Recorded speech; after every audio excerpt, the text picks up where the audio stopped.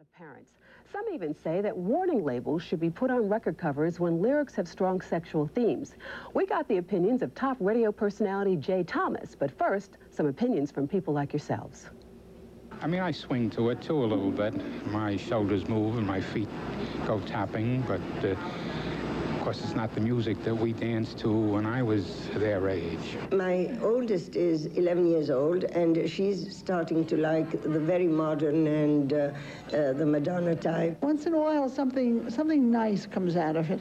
I like the rhythm, but I don't like the words. I mean, they're a little too vulgar for me. I know they're supposed to be vulgar and dirty, but as far as I'm concerned, you don't even hear them because you're hearing the rhythm of the music rather than the words of the music. So I don't know what all the fuss is about. Temperatures rise inside my sugar wall. Let me take you somewhere you've never been. The Sugar Walls by Sheena Easton, some stations pulled it. We didn't get any negative response on it, but if we had, we'd have pulled it. It remained a big hit here, and I guess mostly kids called it. I think they think it's cute or silly, they think it's naughty, but we haven't pulled a record off the air here in a long, long time. Do recording artists have a responsibility to their listeners when it comes to sexually explicit or violent words, especially when it comes to teenagers? Well, let me take Prince for an example because he's so big. I think I'm a little naive about this, but I do not think that lyrics and records make people want to rape and kill and burn their homes down. I don't believe that. Never have I believed that. I think Prince is making some personal statement about his psychological or sexual or spiritual problems. I think people are more interested in his beat in that instance. I think Prince is a nut, you know. I think he's got, you know, immense problems, and he's made millions of dollars playing those records on the radio. People buy them. They are attracted to them. It's amazing. If something is really offensive, it will not be bought.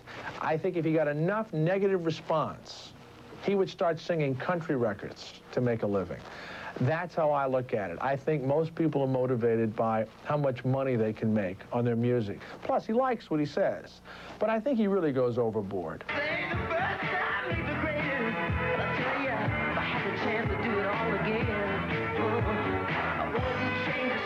When they talk about music and sexually explicit stuff, have you ever been to Chippendales? Okay. Those women go berserk, and those guys take their clothes off and go, wow, these are like, you know, women with kids, and older women, too. I never see those women leave that club and go into the street and begin attacking men. I never see that. But these sometimes are the generation or the same people that say that sexually explicit records or violent records may affect their kids in an adverse way. I think most people are affected by whatever they're listening to or watching for that moment in time.